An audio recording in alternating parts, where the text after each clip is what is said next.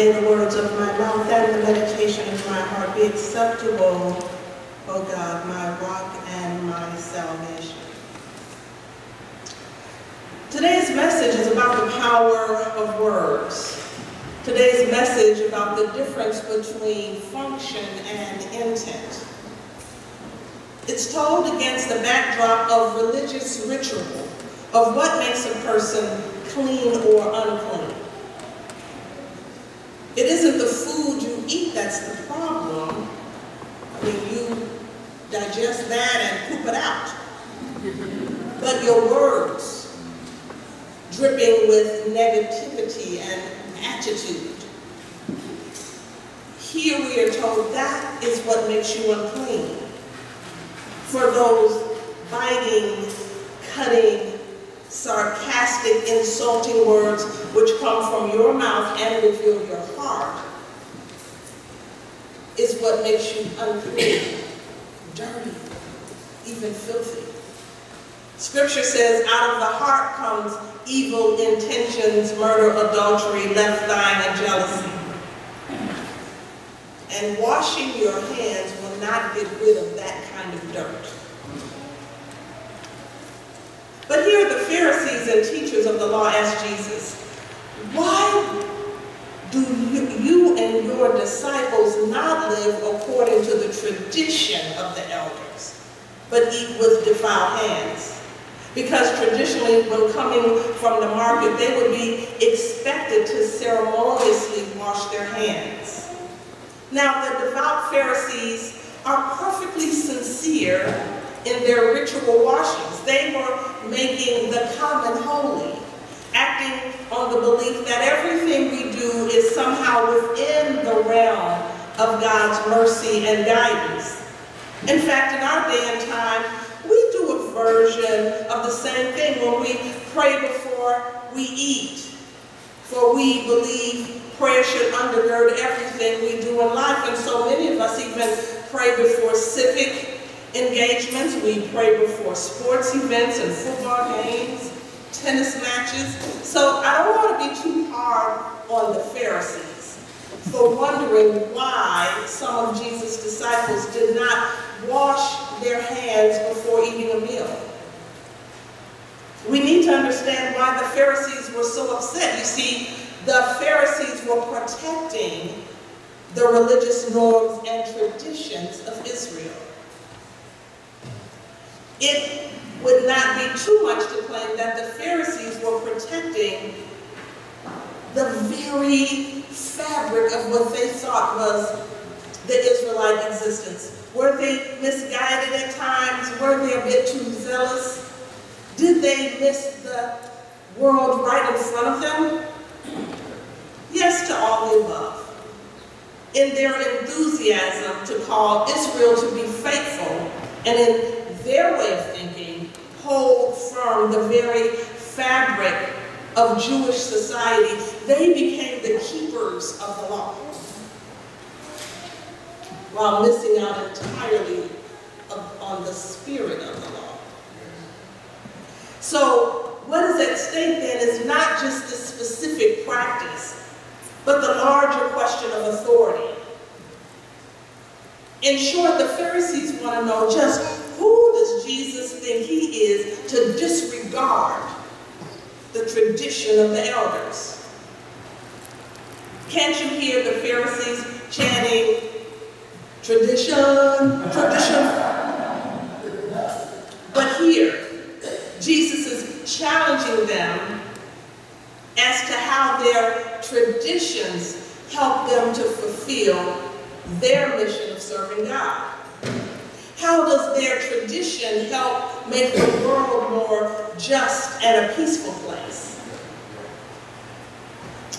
Now, I want to stop right here because I think this is just where this week's scripture might shed some light on our shared life as a faith community, even as a nation. Okay, I mean, we don't seem quite as nitpicky about tradition as Jesus' opponents were, but what if I were to suggest tinkering with some of our own traditions? Perhaps changing worship in order to make worship more understandable and accessible to this current generation? Or what if we were to drop the lectionary in favor of moving through just a narrative of the Bible? Or what if we were to cancel all committee meetings in favor of a more nimble way of governing the congregation? Or what if we said we were going to get rid of all the pews to make the sanctuary a space that's more flexible so we could do more in the community? What if on the fourth Sunday we didn't even come to church at all, but we decided to engage in community service throughout the community? You get the idea. We each have traditions that are more than traditions. They are markers of what has been accepted as right or wrong, and those traditions give us a sense of stability. But this passage helps us to examine our traditions. Should we really hold them sacred? It begs the question, is this a symbol of the way we do things around here? Or is this helping to draw us closer to the holy? There are plenty of outward signs of religion that may look holy and well-meaning, but here Jesus is saying the inward marks of faith are what is most important. The Pharisees have concentrated so much on these external measures of religious practice that the internal markers of faith have been forgotten, or worse yet, even become stumbling blocks to the people of God being agents of both care and transformation. And Jesus comments on this tremendous gap between the Pharisees' external religious practice and their internal belief. Last week in our sermon, we talked about St. Paul talking to the Ephesians, and he makes a similar point when he tells us our fiercest struggle as Christians. We are fighting not against things seen, but what is unseen. He says in Ephesians, we're not contending against flesh and blood, but against principalities, against powers, against world rulers of this present darkness, against the spiritual host of wickedness in the heavenly places. And today's passage points us to a manifestation of the power of darkness. Another kind of darkness that worked to extinguish the light of Christ. Arrogance.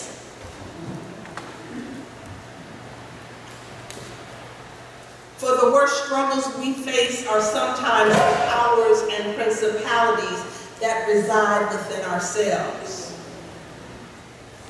When we face our own arrogance, our own greed, our own prejudice, or violence, we are facing the unseen powers of evil that St. Paul was speaking of. But there is another power, another principality at work here that may be more fierce and more devastating than the rest. The power of fear. And fear is what the Pharisees are really feeling. Fear dressed as outrage.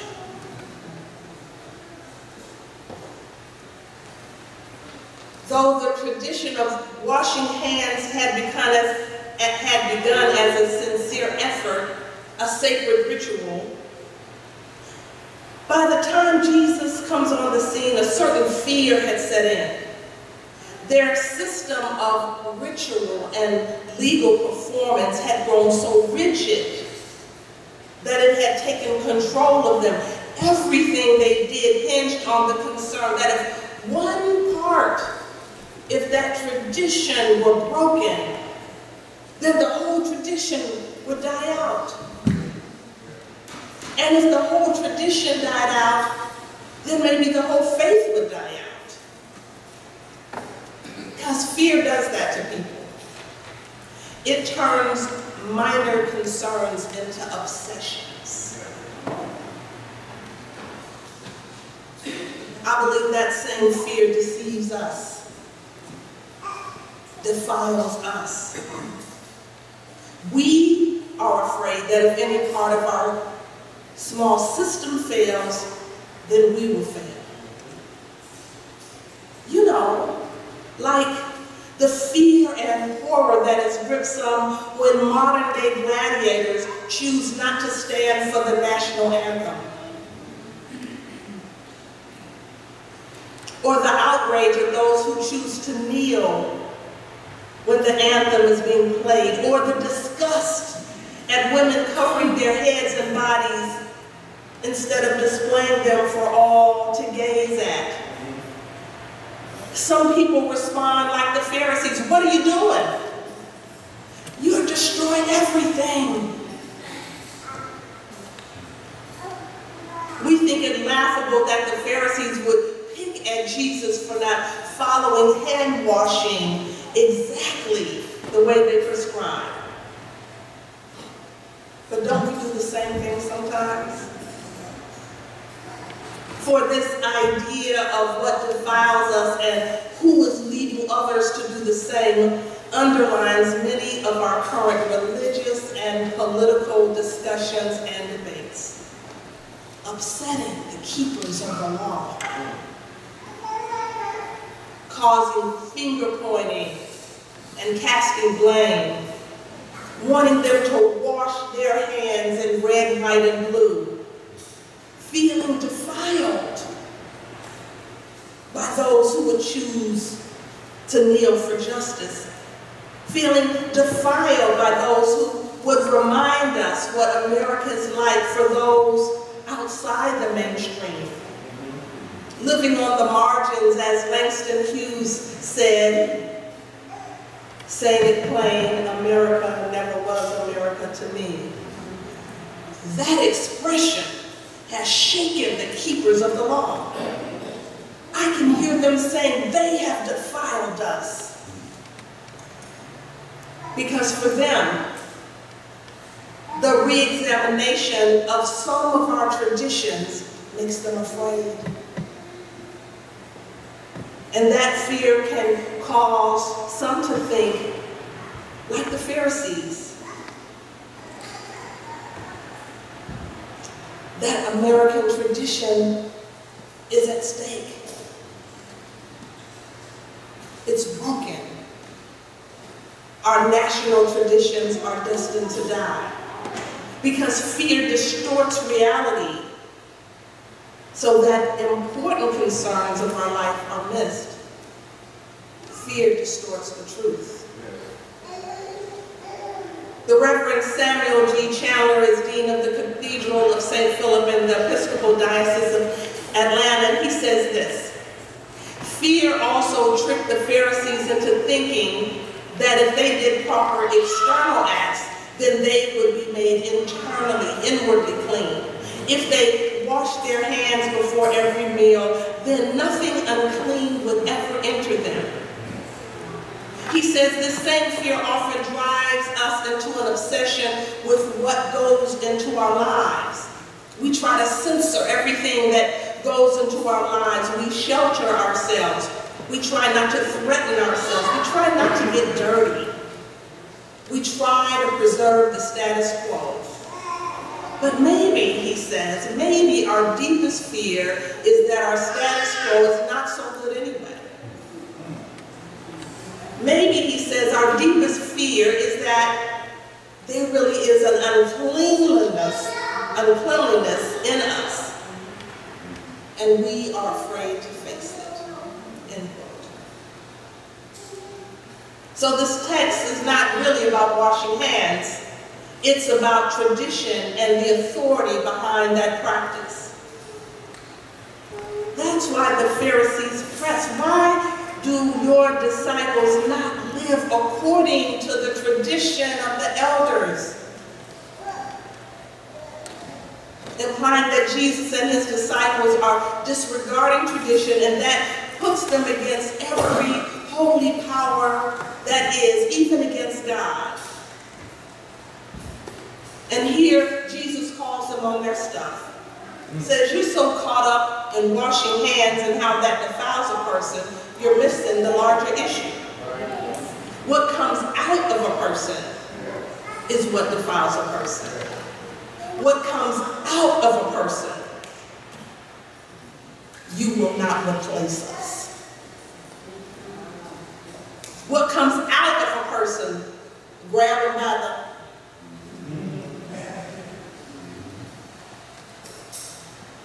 What comes out of a person, immigrants are rapists and thieves. Jesus said real sanctification comes from within. For out of the heart of people come evil thoughts, theft, wickedness, deceit, envy, slander, pride, foolishness. And the Pharisees are offended. They are champions of the law. Wash your hands, stand for the anthem, and uncover yourself. They are champions of appearances. They are experts of what foods defile you and what are the laws of acceptability. I know you've heard the expression, you are what you eat. But here Jesus is saying, you are what you speak. Jesus said in Matthew 12, we will give an account for every word we speak. Watching what we say is a spiritual discipline. And we have plenty of scripture to back that up. Proverbs 21 and 23. Whoever guards his mouth and tongue keeps his soul from troubles. Proverbs 13 and 3. He who guards his mouth preserves his life, but he who opens wide his lips shall have destruction. Proverbs 10 and 19, in the multitude of words, sin is not lacking, but he who restrains his lips is wise. Proverbs 17 and 27, he who has knowledge spares his words, and a man of understanding is of calm spirit. Even a fool is counted wise when he holds his peace. When he shuts his lips, he is considered perceptive. Death and life are in the power of the tongue. Proverbs 18 and 21. Scripture tells us over and over again that the best indicator of how close we are in our faith walk is what we say. Here we are told what makes us unclean is what comes out of our mouths. Because words do harm, words do defile, words do destroy the heart and spirit of people more than anything else. Words like stupid, fat, lazy, witch with a B. I wish you'd never been born. I wish I'd never met you. What comes out of our mouths comes out of our hearts. And that can be a blessing or a curse. It can move us toward the holy, or it can send us spiraling into deep depression. So this week I want you to ask yourself, have I become defiled by what comes out of my mouth?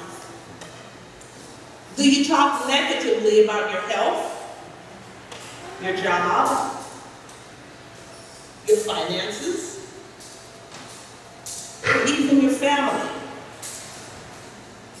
I think we all do at some time. So here's the thing. You can be absorbed by outward appearances, and that has its place.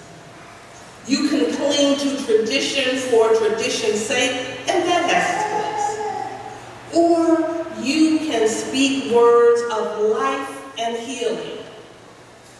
Acknowledging what comes out of your mouth reveals the content of your heart. That's why preachers say, may the words of my mouth and the meditations of my heart be pleasing to you, O Lord, my rock and my redeemer. That's why the hymnist wrote, give me a clean heart, so I may serve thee. Lord, fix my heart, so I may be used by thee. So here's the good news. We are not bound by tradition. In Christ, we have been given choices to reinterpret tradition.